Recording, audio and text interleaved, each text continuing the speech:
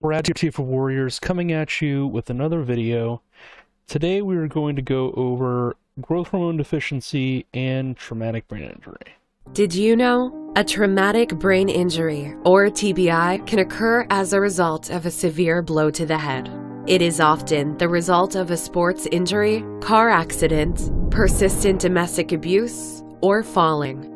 Many relate such head injuries to the risk of brain damage. But did you know that other parts inside your skull can also be affected? Your pituitary gland, for example, lives right underneath the brain, and it can get damaged when someone experiences a TBI. This pea-sized gland is one of the master glands within your body, controlling essential hormone production to keep you functioning well. One of the hormones the pituitary gland produces is called the human growth hormone, which does more than just help children grow big and tall. In children and adults, it makes insulin work better, bones stronger, and muscles less prone to wear, tear, and fatigue. It also helps keep your mood brighter and improves your sleep quality.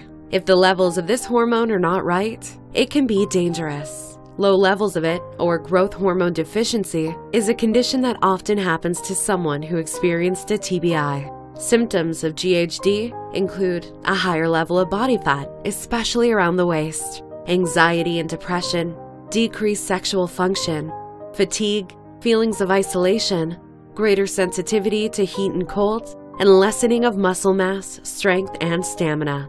If you believe you've experienced a head injury, whether you consider it traumatic or not, be sure your doctor knows about it so that they can monitor you for symptoms in the brain, hormones, and beyond. There are screenings, testing, and treatment options available for those who need it. You can learn all about the glands and hormones in our endocrine systems from the clinical endocrinology experts at ace.com.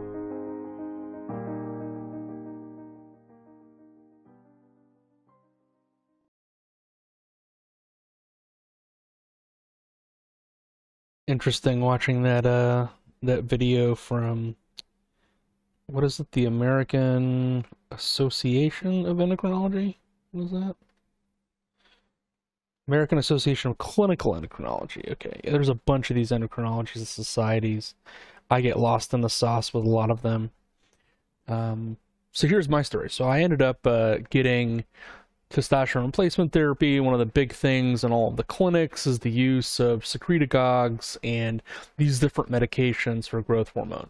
As we know now from Dr. Mark Gordon and from other TBI experts like Tamara Wexler and other doctors that are out talking about it, is with TBI, right? It's a whole person illness.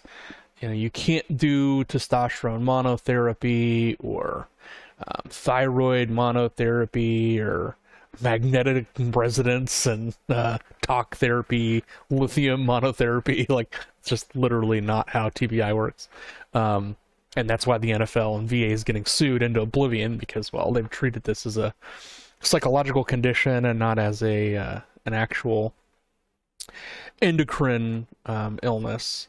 And so one of our main goals is to not only check testosterone, thyroid, I would say technically IGF-1, but as I've gone to learn from Dr. Tamara Wexler, that IGF-1 is not a signal for growth hormone, and so we have to get our growth hormone levels checked by what's called a glucagon stimulation test. And this is a outpatient procedure that you'll do in an infusion center, and pretty much every major hospital can do it. And you'll go there, and then they'll inject you with a medication called glucagon. Then that basically puts you into a hypoglycemic state, and it's not dangerous when they do it in the right dosing and whatnot. They put you in a hypoglycemic state, and that's what releases growth hormone. And so you'll do that over the course of roughly 3 to 4 hours, and they will take blood every hour and test what your growth hormone secretions are. For myself, I'm living in the middle of nowhere in West Virginia, so I had to go to way far out to go get my test done. It was like 3 or 4 hours away or something like that. anywhere that would actually do it. So I drive down there, I get ready to go to do my growth hormone stimulation test or whatnot, and what I didn't realize, I understand the science behind it, but I didn't understand the reality of it, right? So when they say, we're going to put you in a hypoglycemic state, they're going to put you in a hypoglycemic state. So basically your brain is just flooded with, I'm just going to say insulin, or whatever the chemicals are that you would have floating around in your sleep. And that's what you're awake, and that's happening. And so this kind of like weird, nauseous but not puking feeling. It's hard to explain, but you're not dizzy, you're not spinning. It's just this weird head fog kind of imbalance feeling and whatnot for a bunch of hours. So I got that done, and it took like a month almost to get back the test results, and it came back that my growth hormone stimulation test was completely flat. So through all of the security and police work and stuff that I'd done, and then all of the deployments through Iraq and Afghanistan, getting blown up, getting in shootouts, doing nonsense on the roads. You're driving 100 miles an hour, then down to zero. Driving 100 miles an hour, then down to zero. Just to get yourself, your guys, or the person that you're protecting to where they need to be. And all of that is going to be screwing up your hormones and releasing cytokines, and then releasing things that just damage the body. And then I had a third traumatic brain injury after that test. So after that test, I'd fell on my head for my service dog, who I needed to train and needed to make the lead shorter so that I wouldn't have a dog coming across me with this this line or whatever, or the leash to the lead or whatever. And so I fell on the back of my head and had that reaction. And what I didn't understand until I talked to my doc is that growth hormone is one of the only medications that a doctor cannot prescribe off-label, except in California, and I think maybe in Florida actually. But you and your doctor, you say, hey, I'm feeling like crap, I don't feel good, let's do heroin. Sure, let's do heroin. And a doc can literally give you heroin, or hey, I think I have traumatic brain injury, so let's do lithium monotherapy with like 3,000 grams freaking lithium. Sure, here's 3,000 grams of of lithium, right? You can do that. But with growth hormone, you actually have to physically have either IGF-1 levels that are associated with low growth hormone, or a positive glucagon or insulin stimulation test. And so doing my research, I found out, well, you have to do this through, various insurance companies will force you to do it, or then they'll force you to have specific levels. But if you're a traumatic brain injury patient, then you won't have associated IGF-1 levels. So you have to do the glucagon stimulation test, since you cannot take an insulin stimulation test due to the risk of seizures. And so anyone with TBI, it's contraindicated to do anything with seizures. So Toradol or various medications that could cause seizures, we're not able to utilize those medications or procedures. And so you want to stay away from that. And that's why we do the glucagon stim test. And I found that out, and it was a whole hoopla and process to go through that with my doctor. And it took about 3 months from the initial glucagon stim test to actually get it. And I found out why. Is that when the clinic actually did the prescription, they were clicking all these buttons for different medications that I wasn't taking. And so I learned the hard way that you really do have to make sure that even your doctor or their staff is actually doing the authorizations correctly, because if they don't do it, then you'll have to be fighting with the insurance company for a ton amount of time. Prescription. So I ended up finally getting it 2 days ago. So I get this big package, whatever, and it's just like a little tiny inside of there. It was just wrapped in all this ice and stuff like that, ice packs, whatever. And I open it up. It doesn't have to be refrigerated, but they did it anyways, which is fine. And it's a super tiny pen needle system. And I find out that Well, you actually do need to have some dexterity when you do this, because it's these silly insulin pen type situations where it's in this pen format, and you have to add um, you have to prime the pen, you have to turn it. And I've heard all these horror stories of people not putting it on the prime function, and then probably accidentally, because you have to scroll past doses, and so they'd probably end up going on like 10 or whatever it is, and then try to prime it. Well, that's all of the medication at one time, just shooting out everywhere. $20,000 for the medication on the floor.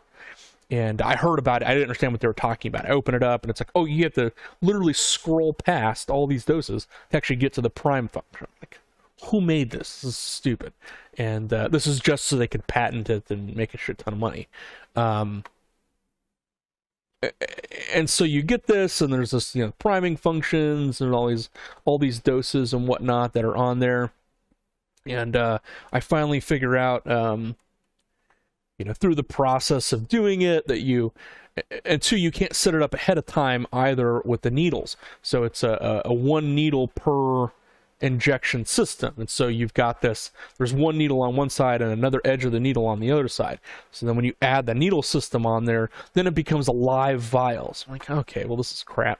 You can't just let it sit, because all the medication's going to come out of the stinking system of the way they made this. So it's like you can't even set it up ahead of time. You have to do it exactly at the same time every single day, and put the needle on, and set it to the right dose and inject it.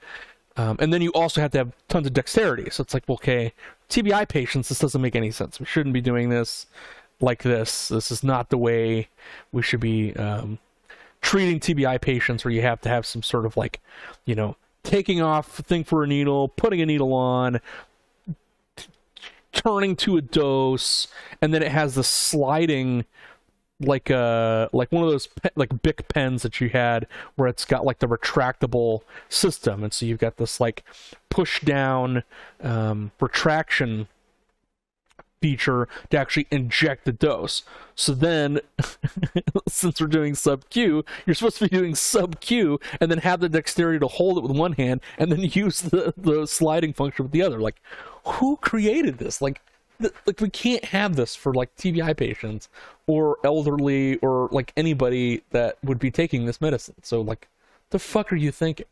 And so I get this whole thing, whatever, and I start my first dose, and then realize, well, when they say that you need to do it for 5 seconds, really have to do it for 10, holding it down, and still, even when you retract it back, you still have to stop and wait, because it's still going to push out medicine.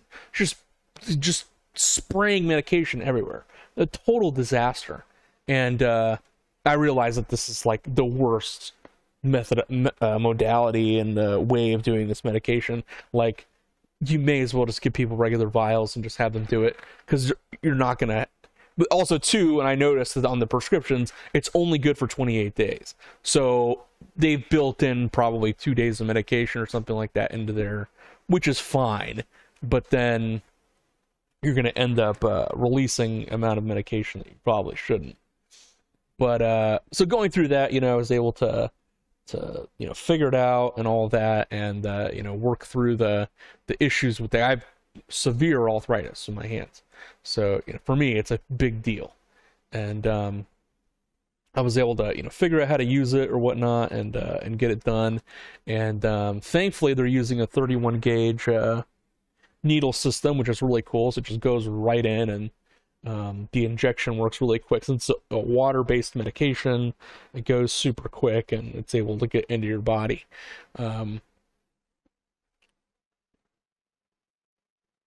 I do think that I'll eventually change to like a regular syringe system, and where I'm just going to get the vial and just take the medication out myself. Like, I don't see a point in doing this stupid pen thing, especially when you have to have a bunch of dexterity. Like, no, it's not how any of this works.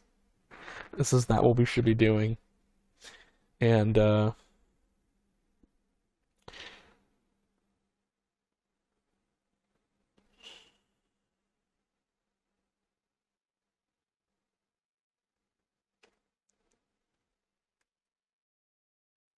I do think that it's important for TBI patients to know that when it comes to these type of therapies, you also have to put your foot down with the doctors as well.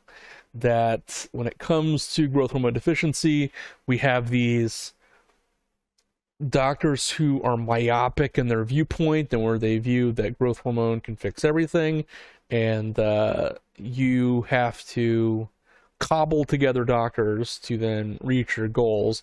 And that means that you might want to have your initial consultations with like the top GH doctors, so Dr. Tamara Wexler and whoever else you find else that's a top growth hormone doctor, and get that person to do your initial prescription and then transition off to a regular doctor to maintain your prescription, but that you ensure that you have a group of doctors so that you don't have a myopic view, because our goal with TBI first is ketamine, progesterone, stop the inflammation, then go off and do testosterone and thyroid and growth hormone and that sort of thing. But that you, if you have to cobble up different doctors, that you do that so that you don't have a myopic view and only one specific focus, because you can get into trouble that way. And like with my own doctor who did it, she's solely focused on growth hormone. And so we can't get in that viewpoint. Also very important with this is that we don't mix medications together. So if you're starting new medications, you just want to have one new medication per week or per even 2 or 3 weeks, in my opinion, or longer, so that you have homeostasis, and then you start adding other things. You can always have weird interactions or weird interactions with one drug, and then you just stop both. So you always want to do one medication at a time and then transition off to the next therapy that you add. Don't want to make this too long. I've already gone on for almost 20 minutes so far, so I hope you guys have enjoyed this. Make sure that after you've gotten your testosterone dialed in and your vitamin D, and if you want off to do thyroid, then you go off and get your glucagon stimulation test and get your growth hormone tested, and make sure that that is optimized too, because if it's not optimal, it needs to be replaced, period. Our whole goal within TBI treatment is all functional optimization medicine. We focus on the whole person and the totality, lowering inflammation, and then putting in the hormones back into the body to make you healthy and able to sustain a high quality life that is focused on health and patient happiness, which is part of the guidelines that Dr. Morgenthaler's talked about. So we have to use that as our front and main focus. And if some doctor doesn't support you, get connected with the group TRT for Warriors on Facebook. I will get you associated with a doctor. There are tons of docs in the group that are ready and willing to help. And you don't have to suffer. You can get treatment, and you don't have to deal with the VA or some big medical system if you don't want to. There are tons of docs that are out there who are able and willing to help, and some that even work with regular insurance. So, you know, there's that. You guys have an awesome week, and be safe out there.